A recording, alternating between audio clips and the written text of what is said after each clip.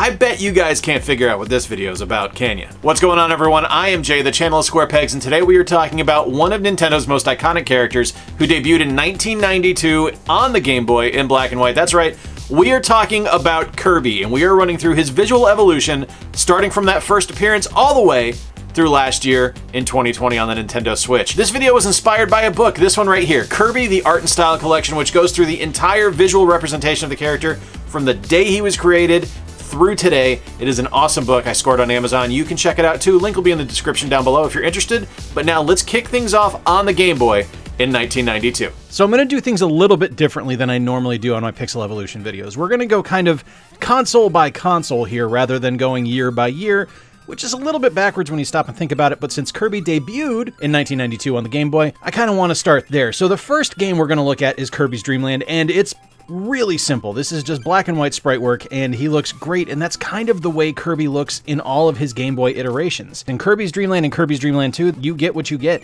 It is the puffball, it is pixelated, and he's in black and white. Now in Kirby's Pinball Land and Kirby Star Stacker, it's a little bit different. There's a little bit less detail in Pinball Land and a little more detail in Kirby Star Stacker, but it's still essentially the same thing. He's a ball. That's all you're going to get from him. But this was just the beginning. This was Sakurai making his mark and designing his first real hit. One of the things I found really interesting about Kirby's Dream Land is when the print ads for this game released back in the early 90s, and I wish I could find an example of it, but I can't. So this could be fuzzy. I could be actually thinking of Kirby's Adventure, so forgive me if I'm wrong. But they kept stressing how tough he was because he was pink, and you were playing in a game where he was black and white, and I just thought that was a little bit weird. But hey, you know, whatever, doesn't matter. Kirby's Dream Land, Kirby's Dream Land 2, Pinball Land, and Star Stacker were our first entries on the Game Boy, and now let's jump over to the NES. In 1993, we got our first iteration of Kirby appearing in color in all his pink glory in Kirby's Adventure. Now this stayed really true to Kirby's Dream Land as far as appearance goes. It was almost just a colorized version of that game. He looked pretty much the same, he just had a nice pink hue to it. But the thing I really liked about this is we actually got some life to Dreamland here. It wasn't just kind of bland and boring black and white backgrounds. We actually got some really good color and life to what Dreamland was supposed to be. There's not a whole lot to say here. It's just kind of Kirby in pink, and he's still a puffball, and he's still kind of just floating around when he inhales, but we'll move on now to the SNES, and that's where things start to get really interesting. In 1994, we had Kirby's Dream Course released, which was an unbelievably clever game. It took golf and made it something decidedly Nintendo. It wasn't just a straightforward sports game now. You were using Kirby, and you got power-ups and all these other kind of things in the game. There were enemies on the course, and you had to hit the puffball around. Now, Kirby was only a ball in this game. He was round, but the neat thing here is we saw our first example of what they could do with 16-bit graphics with shading. Kirby now had depth to him. He wasn't just a flat ball. He was actually round and had some depth. After Kirby's Dream Course, we got Kirby Avalanche, which was a take on Puyo Puyo. And this was pretty cool, because this is our first look at what Kirby would look like when he was fully visualized as a 16-bit sprite. We had tons of shading here, we had tons of color. You could actually see the lines where his arms went, and he had marks on his cheeks to show how they were rosy, and he had different shades of red for his boots. His sprite was still fairly small. After that, we got Kirby Superstar, and this is our first chance to really see Kirby in his full 16-bit glory. He was actually a lot bigger in this one than he was in Kirby Avalanche, and he also, for the first time, was able to get hats, really changing his appearance. Now, this became a commonplace thing with Kirby. This was his signature in Smash, but it all started on Kirby Superstar. If you see here, when he gets the beam hat, he actually wears the Jester hat, and he turns yellow as opposed to pink. And this is going to happen every time he gets a power-up. He's going to change his hat and change his appearance in that way. But that wasn't the last game we got on the Super Nintendo. In 1997, when Kirby's Dream Land 3 released, I thought this was as good as it was going to get for what this character could look like. I would be proven wrong later, but this was incredible. This felt like a watercolor painting. It was a lot more washed out. It wasn't that like Pepto pink that Kirby was used to. He was now a little bit lighter and a little bit brighter, and everything felt like it was painted on screen. But now we're going to hop over to the N64, and we are not starting with Smash. I'm actually not putting any of his appearances in Smash in here. We're going right to Kirby 64, the Crystal Shards. Releasing in 2000, Kirby the Crystal Shards on the N64 was our first real 3D polygonal Kirby. And this one kind of felt like a step back to me. Where we had in previous games, when Kirby would get a power, he would gain hats, he would change his appearance a little bit, but in this one, that doesn't happen. We're just stuck with the plain normal Kirby model, and the shading just doesn't feel right. Like, there was such a huge step forward with Dreamland 3 that to play this one now, and he's just kind of back to that Pepto Pink version again, it just kind of bothered me. I mean, there's definitely shading. He's actually a ball, you can tell that, but it just doesn't quite feel right. And Dreamland itself doesn't feel right either. The backgrounds are a little sparse, it doesn't feel quite as welcoming as the previous games, so this one's kind of a miss for me. But that's okay, because after we had Kirby the Crystal Shards, we move on to the Game Boy Advance, and there are some amazing looks there. In 2002, Kirby Nightmare in Dreamland released for the Game Boy Advance, and when you compare this game to all its predecessors and the game that immediately followed it, I think this might be my favorite look for Kirby. The animations for this game are incredible. Kirby actually feels like a real character now. His jumps have movement. When he's actually flying, he flaps his wings a little bit. He looks incredible when he's inhaling people. It's actually got life and movement, and he feels realistic. I love that they brought back the different hats and things like that for the power-ups, but that wasn't the only one we got on the Game Boy Advance, because we also got Kirby and the Amazing Mirror in 2004. And much like Nightmare in Dreamland, this one has spectacular animations, and it really takes advantage of the Game Boy Advance's color palette. This one is right up there as far as quality Kirby titles go, and this is one of the best looking games for this character. And maybe I'm a little bit partial because I love the Game Boy Advance so much, and the next system as well, because after the Game Boy Advance we hop over to the GameCube, with one of the most interesting Kirby titles ever released. Dropping in 2003, I will admit I'm a bit of a mixed bag on Kirby Air Ride. I had never really played this before a couple of years ago, so I'm not the biggest fan of it like a lot of people are. I know a lot of people really love this game, and to me it's a serviceable racing game. It's just not my favorite on the GameCube or really any Nintendo console, but it's not bad. As far as a look goes, this one to me feels a little bit more like Kirby 64 the Crystal Shards, because Kirby himself just doesn't have a whole lot of life to him. He's just kind of there. The game looks alright, and it feels fast, which is nice, but the game just, I don't know, doesn't really have the life and the feel that I would expect from a Kirby game. Like, it doesn't feel like Dreamland. This kind of feels like Zelda to me. It doesn't quite get where I want it to be. I think it's a good game. I think it's a pretty game. It's just not my personal favorite. Now, starting in 2005, things get a little bit more interesting, because that is when we had our first DS release with Kirby Canvas Curse. Now, I want to apologize up front. I am running this off of an emulator for the DS and the 3DS game, so you might see a mouse pointer come in every once in a while just to operate things on the screen. But obviously, buy this and play this on original hardware, because that is going to be the optimal experience for you.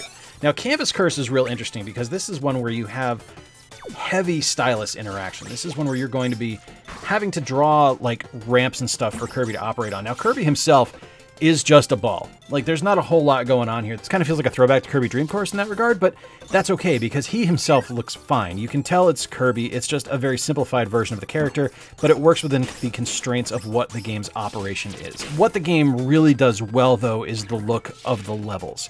They have lots of life and lots of variety. The enemies look fantastic. There's tons of stuff you're able to do in the game, and the ability to draw the rainbow bar on the screen for Kirby to follow, kind of like a train track, is really neat. Squeak Squad is even better somehow. Like, Kirby Squeak Squad has one of the best looks and is one of the best playing games on the DS. Like, I absolutely love this one. There's lots of really, really great animations in the game. Like, this continues a strong tradition of great animations for Kirby, starting back in the 16-bit era, and it just looks fantastic. I think this might be my favorite of the DS releases, just because it's such a traditional and well-done game, and there's all kinds of neat things you can do. I love the return to the power-ups, but that wasn't our last entry on the DS, because we also have Kirby Superstar Ultra, which is actually a remake of the SNES game.